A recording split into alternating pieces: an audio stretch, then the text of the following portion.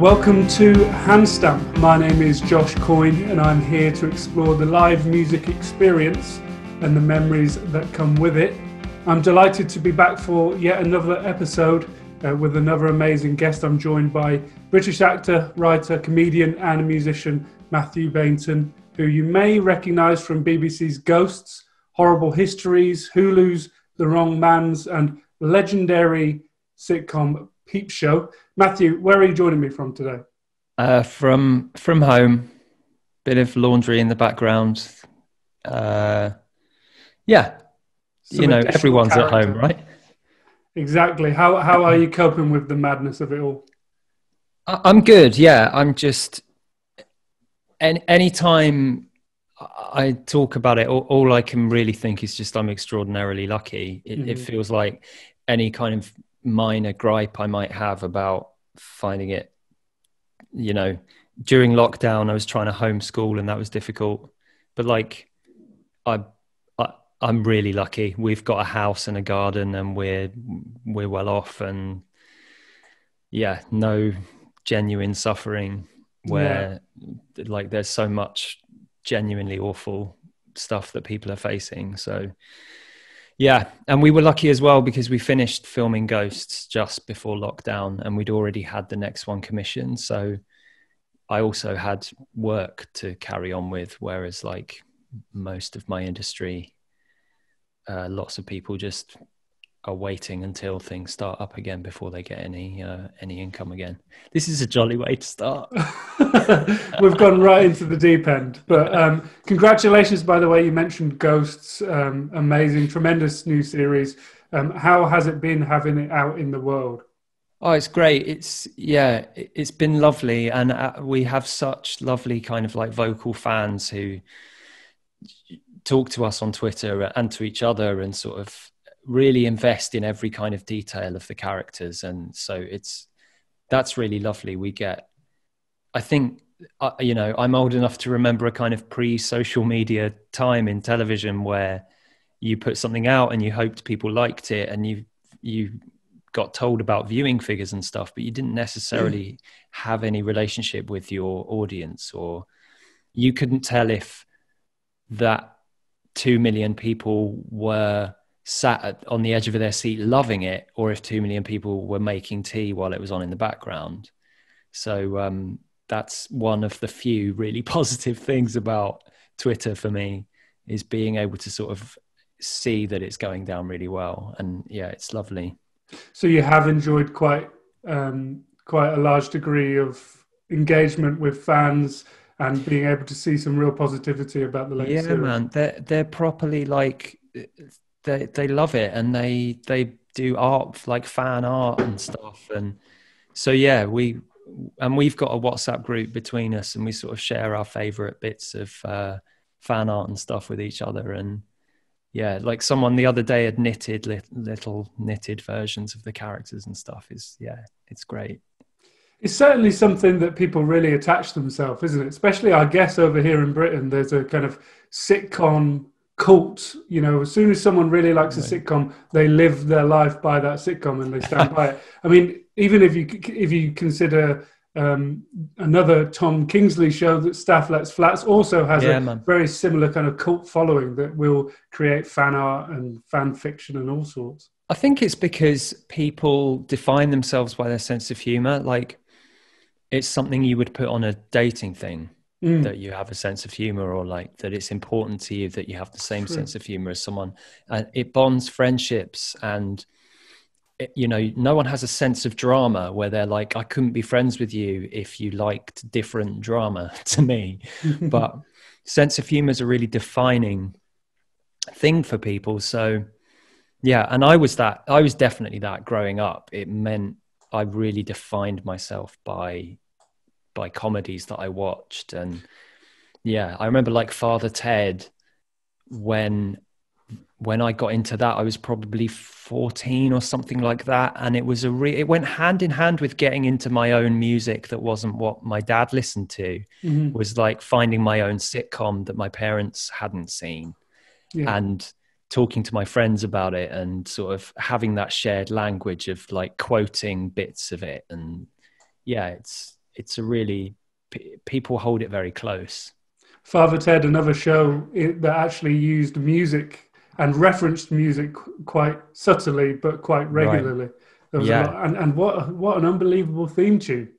Oh my God. I mean, yeah, Neil Hannon is just, I was thinking about, there was a lot of stuff on Twitter because Divine Comedy just did a show last night, I think. And I was reflecting on Divine Comedy and his work. And there was an album of his, a short album about love that was quite a big part of one of my closest friendships at school, someone who's sadly no longer around. And it kind of suddenly, just seeing Divine Comedy popping up in people's timeline kind of suddenly took me back to that album and that place. I was like, I've got to listen to that album start to finish again sometime soon. I haven't listened to it for years. Excellent. Yeah. So, I mean, the way you mentioned how sitcoms can, and, you know, people's sense of humor can start to define who they are. I also think that to a certain degree, it kind of it really strongly influences people's lexicon. I know there's a whole generation that essentially started to react to things in the same way that Tim does in The Office. You know, that became a thing. People started to talk like they were in the show The Office. And I think that a large part of music's influence is that during your formative years, that becomes a real strong part of your identity. Was that the case for you? Was it, what was it that you that stuck with you and kind of maybe informed the way you presented yourself growing up? God, it's a really difficult question to answer, because I definitely sort of had, I mean, music is really my first love, I would say. And I fell deep and hard, and I still feel the same way now that I did when I was sort of 12, 13, when I first realized that I could go into record shops and just like look through the covers and put something on a listening post or just buy it because it looked interesting. And then there's sort of endless possibility of it. And I still really get off on finding new music. And I kind of noticed that a lot of people hit a certain point in adulthood where they kind of go back to the music that defined them when they were kind of teenagers and go, actually, I'm done searching, because that was the best, because it was when I felt it the most. So I'm just going to listen to the Stone Roses from now on. Mm-hmm. Yeah. And I just think, and you hear a lot of people talk about how music isn't as good as it used to be or whatever. And you just think, well, no, you just aren't trying as hard, because there's always amazing stuff going on. Yeah. Now more than ever, it's just like there's an endless well. The search is like, is never over, and it's just, you still can be so rewarded by discovering like new things. So I don't know, like I definitely went through phases, and I probably had, like any sort of teenager, a slight snobbery about like choosing not to like something if I figured it had become too mainstream, or like claiming to only like the early work of Pavement when in fact Terror Twilight was my favorite Pavement record. And sort of I guess for me, I still feel the same way, and I still I've never settled on like a genre or a subculture even. I like kind of all sorts, and I've even forgotten the question. Essentially, kind of what shaped your passion for music, and actually maybe we'll shape the question slightly differently and ask kind of, eventually, I mentioned before that you're a musician as well. Was there anything kind of in your early music loving years that maybe influenced you to pick up an instrument? Well, the honest answer, I think, is actually my eldest brother. I've got two older brothers.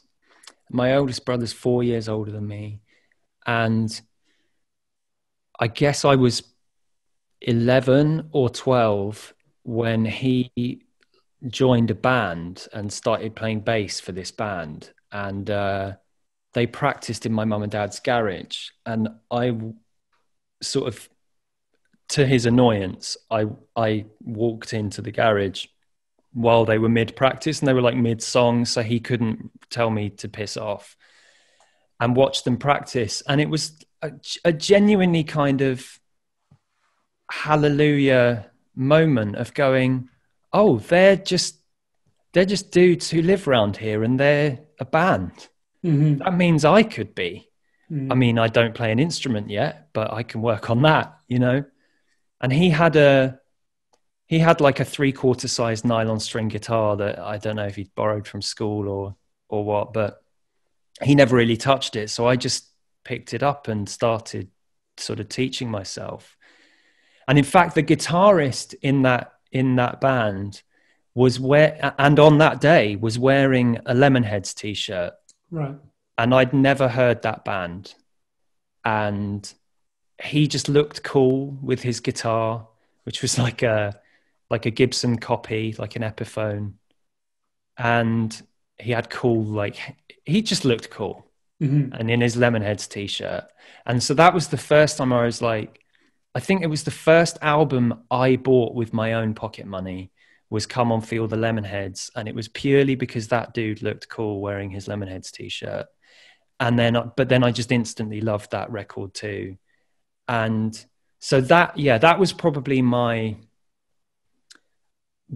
moment I opened the door and stepped into a kind of lifelong obsession and passion for music. And it was both about discovering new music and also about the idea of like making music myself. And I spent my whole teenage years, just like me and my friend Ed, we got a 4-track tape recorder, and we just spent all of our time outside of school sat in each other's bedrooms just recording rip-offs, basically, just like imitating Blur or the Charlatans or whatever we were listening to, and then like pretending to be radio DJs interviewing us as if we were this successful band, you know. Yeah, that's essentially what I'm doing now, Matthew, to be honest. Right. So it's amazing, really, the power of a good t-shirt and a good haircut, really, isn't it? I mean, sticking your head in absolutely. by association, I need to listen to the Lemonheads. Right, 100%. It could have been anything else. Mm-hmm. And I mean, like, I didn't get into Nirvana until much later, or really at the time the grunge scene was kind of at its peak, but I didn't experience any of that until later. Sort of retrospectively, because it just so happened it was Lemonheads, and it was that sort of, I guess, more poppy, really, indie. That was my first sort of entry point into music. So then, I guess naturally, at one point, growing up in Southend, am I correct? Yeah. So what were your options when you did make that decision where you wanted to start to go to see live music? What were your options in Southend? I was pretty lucky, actually, because Southend is like, it felt growing up like I was growing up in a small town, because you knew that London was like a train ride away, and that was where it was all happening. But I think a bit later in life, I realized that it's a massive town and big enough to have its own counterculture and to have its own sort of music scene and live venues where people did come and play. There was a venue called Chinnery's, which, I mean, like Pearl Jam came and played there, I think, you know, and and there was the Cliffs Pavilion where Blur played, and Oasis, and like some of the kind of big bands would come and play there. But like, crucially for me, it was small enough that when I started a band, it didn't feel unrealistic to sort of be in a scene myself. Whereas I kind of think if you grow up in London, you've got to have a bit more swagger to sort of think, oh yeah, I could be in a band and play, because like London is full of really brilliant, successful people. Whereas in Southend, it felt like there weren't that many people doing it, so you could sort of hope at least to make some kind of impact. Yeah, and you mentioned how Pearl Jam played that venue and in Southend, and that's almost becomes a beacon of hope if you think, Yeah, okay, yeah, so the yeah. first step is maybe I'll be able to play on that stage. And I've at least got something in common with these huge bands at one point did the same thing. Absolutely. Yeah, because we did like Battle of the Bands on that stage, and it was exactly that feeling was like, man, there's some like really proper people have stood on this stage and plugged their guitar in and played to people, and now I'm doing it. Yeah, I remember going to maybe our first show. So I'm from just outside Leicester, Right. and I remember going to the Charlotte in Leicester and seeing the posters. I mean, they could have put anyone up, and I would have believed it at this point. But they had kind of Red Hot Chili Peppers, Coldplay, Pearl Jam, all Mm. these bands that had once been on that stage, and I remember it being like a well. For this next 48 hours, my belief is going to be that I've completed life. That's it. Yeah. Okay, Yeah. well done. Yeah. It's amazing. So, what was your first live show? That I ever went to. Yeah. Again, I think it was the Lemonheads. This is becoming a Lemonheads podcast. It was my brother had gone to uni at this point, same one. He'd gone to Bristol University. So he's now 18 or 19, and I'm now like 14 or 15. I guess it must have been when Car Button Cloth came out, which is like, I think it was the last Lemonheads album for a long time anyway. And he said that I could bring my then girlfriend and friend and sleep on the floor in his student accommodation and come to the show at Bristol. Like it was at the student union. So yeah, we got the train. Like the whole thing felt like a proper kind of adult adventure.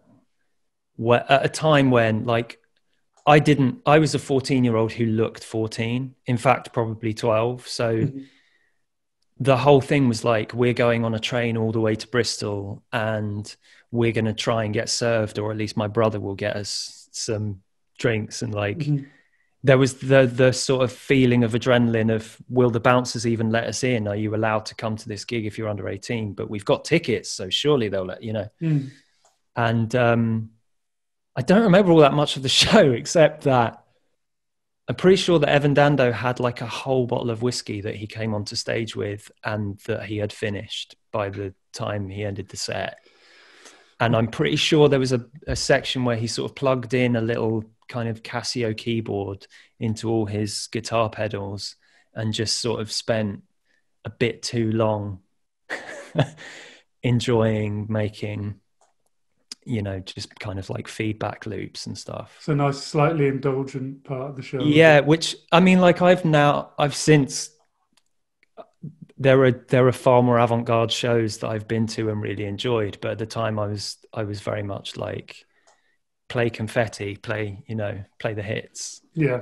But I was just, it was just kind of incredible to be in an adult space and seeing someone who I kind of had idolized. Whether or not I still wholly did, I don't know. But yeah. A friend of mine, you just made me think when you mentioned about going to slightly more avant-garde shows. A friend of mine recently told me that they went on a first date from someone that they'd met on Tinder, and they didn't really discuss their music taste before this. So he went fully into the deep end, and he said, well, I'm actually thinking of going to this show. Do you want to come with me? And he'd heard a couple of songs on Six Music or something and really liked them. But there was a reason those were the songs on the radio, because the others were like very much album tracks. But it got to the point halfway through the date where the band had I think 10-minute section where it was just one of those woodpecker metronomes for percussion, and then they were doing like spoken word poetry over it. Now, if that isn't going to test the date experience, then I don't know what is. My first post-lockdown gig, which was last week, was an artist called David Thomas Broughton. Do you know him? I don't know. And he's like, it was his live performances are just like, it's a cliche to say that someone is unique or like no one else sounds like them, but there is absolutely no one like this guy. Okay. And he does he can play beautifully and craft these really achingly sad kind of melancholic songs with an acoustic guitar, and his voice is really kind of has this like rich and like painful tone, but his live performances, it's like watching someone begin to craft something beautiful and then get out a hammer and smash it up in front of you. Right. He has this like desire to destroy the nice thing that he's making, and he'll do things like he'll pull the string out of a rape alarm and have that throughout the set just going woo, woo, woo. And as he did the other night, and this halfway through the set, he asked if anyone had any requests. The other thing about this guy is he's really funny. Like the other thing, there's almost like a clownish, it's almost like he's sending up the very idea of someone standing up and performing songs to you. And he's genuinely really funny. But yeah, halfway through the set, he said, has anyone got any requests? And this guy who clearly, like, he'd maybe listened to some of the recorded music, but was unaware that this was what the live show was going to be like. Because I've seen him a bunch of times and most of the audience know what they're in for and they're down with it. But this guy just shouted, turn the fucking beep off. And he just leaned into the microphone and went, well, that's the best bit. That's extraordinary. It was extraordinary. But yeah, it's hard to make him sound like something that you should go and see, because there is an element of like, you're almost locking yourself in a room with an abuser somehow. But I was just thinking, I'm going to need to do my own research, because you've done a good job at trying to sell it, but it just isn't an easy sell, is it? There's a really good documentary film about him called The Ambiguity of David Thomas Broughton. Okay. Which, if you can find that, it does a pretty good job of sort of illustrating what and who he is. I absolutely love him. But yeah, it's like, it's a particular ride that you're strapping in for when you go and see him live. So the biggest kind of breaking news in what you said there was that you saw a live show recently. So what was the setup and how did you find it? It was at the Clapham Grand, which I'd not been to before, and Grand is a good word. You know, it's like a big old theatre space. Mm-hmm. So I guess big enough that they could do like a socially distanced seating thing. So there were seats, like, and you were seated in pairs, and you couldn't go to the bar yourself. You had to get someone's attention to get you a drink. Right. And there was like a one-way system to walk around if you got up. It wasn't ideal, and I think he probably found it, even a performer like him whose act is kind of pretty confrontational and strange. I felt like he seemed a little bit marooned by that sense of distance from the crowd. I mean, he usually often comes into the crowd and kind of does stuff amongst people as well, which he obviously couldn't do. And yeah, I think the Clapham Grand's doing as much comedy as it is music in this way. And I was thinking, wow, that would be a weird stand-up crowd. Mm-hmm. I'm in two minds about it, because like one of the things I hate increasingly about gigs is just being like packed in like sardines. And I probably, if you'd asked me 20 years ago, never would have thought I'd say this, but I love a seated gig now. Mm-hmm. Love it. I know, it was a real moment of my life. It felt like a turning point where I was at a festival a couple of, maybe, I guess, 2 years ago, I guess, at End of the Road Festival. And we had our camping chairs and we walked our way to the main stage with the camping chairs. For the first time in my life, we took the chairs for the day. Mate, and I loved it. That's just, you're just winning. You're just prepared, and you know you need it. Mm-hmm. When you're younger, I guess you're just your body doesn't sort of make you make a noise when you sit down.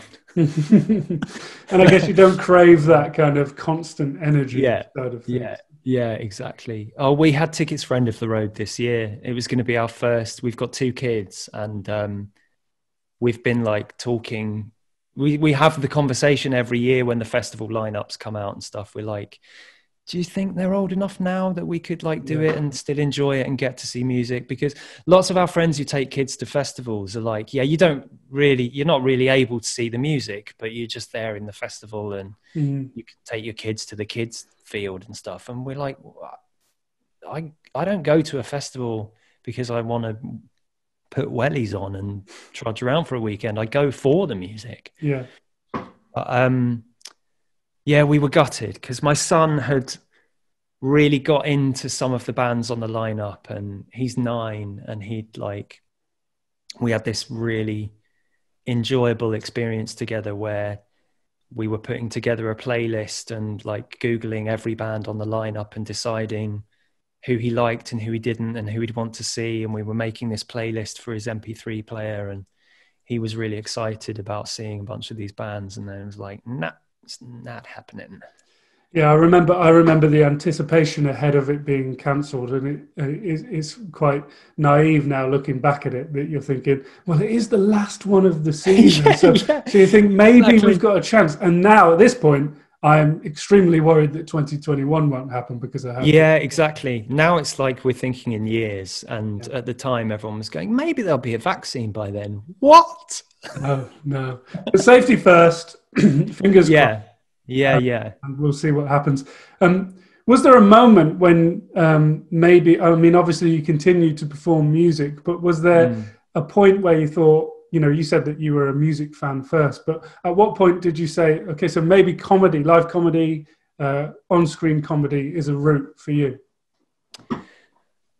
Yeah, I don't know. I think partly it's because music felt completely self-taught and a hobby, and like I didn't even do music at GCSE, and I still can't read notation and stuff.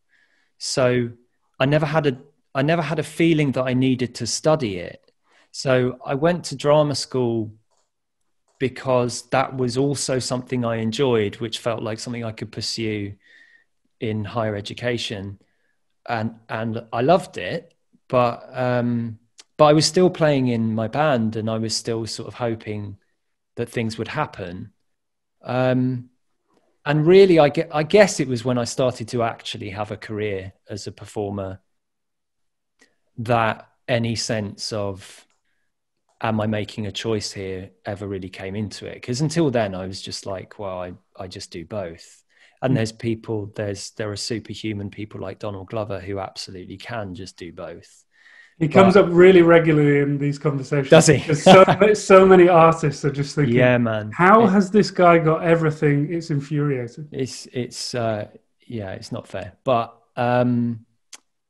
there were a couple of slight like watershed moments. One of which was not my own stuff actually, but I'd been playing on and off with a friend of mine called Rob Smelton, who he plays in Hot Chip, and he had his own act called Grosvenor, and I played in his live band for that, and we toured supporting Hot Chip. And by then I sort of was I was well into my TV career, and it felt like a kind of a lovely gift of just getting to briefly experience the original dream I'd had. Mm-hmm. But to be able to enjoy it with no pressure or no worry about this being my income, or I kind of realized that I got a pretty good deal in the end. And that the album and touring cycle for me at this point in my life would just feel absolutely punishing and really high pressure, because you've got to just keep doing it. That friend Rob started another band a while ago called Black Peaches, and he asked me if I wanted to be part of it, and I did a couple of sessions with him, and then sort of realized that I was never going to be able to commit to dates in advance for him, and had to just call him and say, look, I think for your sake, I just shouldn't be part of this, because every time you book a tour, I might be going, oh, sorry, man, I'm shooting. So I guess if there's ever been a moment where I've like had to make a choice, it was that. But other than that, I think the choice was made for me by the fact that the music wasn't successful particularly, and the comedy was. But also as a byproduct of that, you know, it's no coincidence that you have also incorporated a lot of music performance into your on-screen work. Yeah, it definitely. I mean, initially, I felt like all the parts I got at the beginning of my career, or the vast majority of them, came about because I could play. I think like one of my first jobs was in a film called Telstar, and I was playing a young Richie Blackmore. And, you know, when you're auditioning for young actors who can play the guitar, you've already narrowed it down quite a lot. So from my point of view, it probably meant there was a bit less competition for some of those parts. And like I played a drummer in an indie band in a film around the same time. And yeah, I think early on it was like a really useful extra skill. And yeah, I've kind of found ways to use music as well in things that I've done. Yeah. And there are 2 questions that I go to regularly with our guests. Well, actually, maybe 3. I always go for first show. We've covered that. What about your favorite show ever? Can you pinpoint something that really stands out? This is so hard, because it genuinely, going to see gigs is probably, well, just is my most regular kind of social life thing. The context for that is that I met my girlfriend when I was 19, and we've been together ever since. And the first thing we bonded over was music, and a discovery that we'd been at a bunch of live shows when we hadn't before we'd met. Like, and Hefner was one of the big ones that we were both really into at the time. And we realized we'd been at like 3 or 4 gigs and not met each other until then. And so we just went to gigs all the time. And we like moved to London together. I didn't really hang out all that much with other drama school guys, because they were all sort of singing show tunes around the piano, and it wasn't my scene. So we really became like these antisocial couple who all we just did was just go to gigs together. So there are just so many that it's really hard to pick one. But I'll list a ton of them. Why not? List them. Kate Bush, when she did her run, was extraordinary. And we took my girlfriend's mum, who had always been a huge Kate Bush fan, and there was something really special about that show for so many reasons. Joanna Newsom at the Barbican, I'll never forget, was just like mind blowing. No one else in the world that's similar to Joanna. Oh, just, yeah. And just so, I mean, no kind of limit to her songwriting brilliance. Neutral Milk Hotel playing in the aeroplane over the sea, because that had become, you know, it is a real cult album. I got into it when I was like 17 or something, and it almost felt like the band and the songwriter didn't exist, that the whole thing was some sort of myth. And felt extremely I felt like I had an extremely intimate and personal relationship with it. So then when they announced that they were going to tour and play that album, I kind of couldn't believe that they were even real people. Right. So that whole kind of show felt like I was dreaming it almost. Yeah, and just to clarify, that's the name of the album that they were playing. That wasn't the venue. Yeah. An aeroplane over the sea. That's right. Yeah, and it was at the Roundhouse, I think. But also, I love when you get to see someone playing before they go big, and I have really fond memories of some of those where like we saw Bright Eyes in, I think, the year 2000 in a little pub in King's Cross. Wow. And it was Fevers and Mirrors had come out. And we were just intensely in love with that album. And, you know, it was just a pub. It was like, I'd played bigger venues. Yeah. But the people that were there felt like we all had this secret, like we'd found this guy and we were here. And, you know, it was such a small and dingy venue. I remember him going to the gents after the set, you know, and no one harassing him or trying to bother him. It was just like, that's how small and low key it was at that point. So End of the Road really would have been a nice full circle moment. Yeah, to see him again. Because I don't think... No, we did see him a couple of times after that.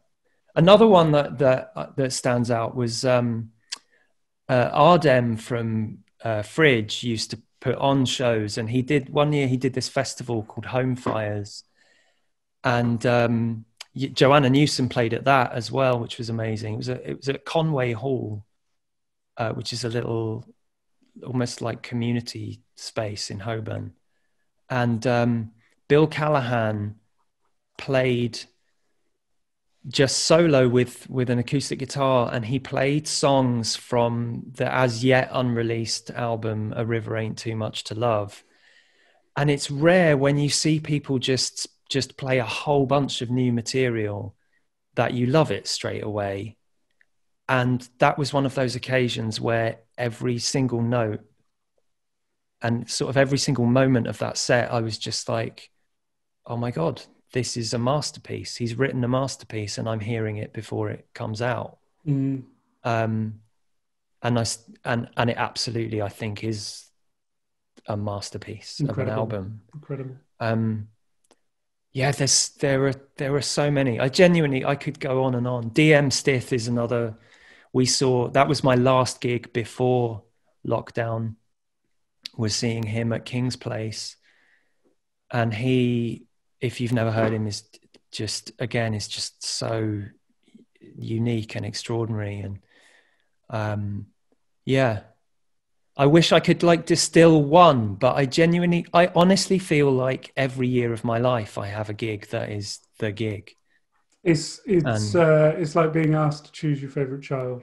Yeah, 100%. I was really hoping you were going to say DMX was one of you. That would have been a real spanner in the works. Yeah. What about live recordings? Are you a fan of them in general, maybe like live albums or DVDs? And are there any live recordings that you've just gone back to consistently? That's a good question too. Yeah, there definitely are. I mean, the Bill Withers live at Carnegie Hall is amazing. I think partly because of him talking in between songs as well, that you get a real sense of him as a person, and you sort of feel like there's an intimacy to that. There's Live at Chennai, the Jeff Buckley EP, I think is sort of a rare example of something which is not a record, just being played live. It's sort of, the performance feels like it's a one-off. Yeah. And that it's just been, it was just lucky it got captured. There's also his dad, Tim Buckley. There's a double album called Dream Letter, I think, which was recorded at the Royal Festival Hall, which is amazing. And then another one, I don't know if it's an album, but there's certainly, you can watch it all, is Björk at the Royal Opera House when she was touring Vespertine, which is I think of all the shows in my life that I wish I had gone to, that would be my greatest regret, would be not hunting down, or I think it's not that I didn't hunt them down, but that I balked at how much they were. Mm-hmm. I've done that a few times. But man, I wish I'd been there. that album is so special, and her performance is just incredible. Yeah. So would that be the biggest no-go regret that you've had then? They're not going to that Bjork show. Yeah, I think so. Yeah, I've got a few of them. I turned down watching Brian Wilson play Pet Sounds. Oh, that's a contender for best gig as well. Not Pet Sounds, but I went to see him do Smile with my dad, and that was just amazing. Oh, another one is Elliott Smith. I saw Elliott Smith at it was either Queen Elizabeth Hall or Royal Festival Hall, and that was just a hell of a show. And everyone by the end had just got out of their seats and gone down to the front to the sort of, there was like a moment of, well, if we all do it, then they can't stop us. Yeah. Which sort of sticks in my mind. I've never heard any Elliott Smith live. I can't imagine him without the kind of the double track vocals. And it's true. I mean that was when he was touring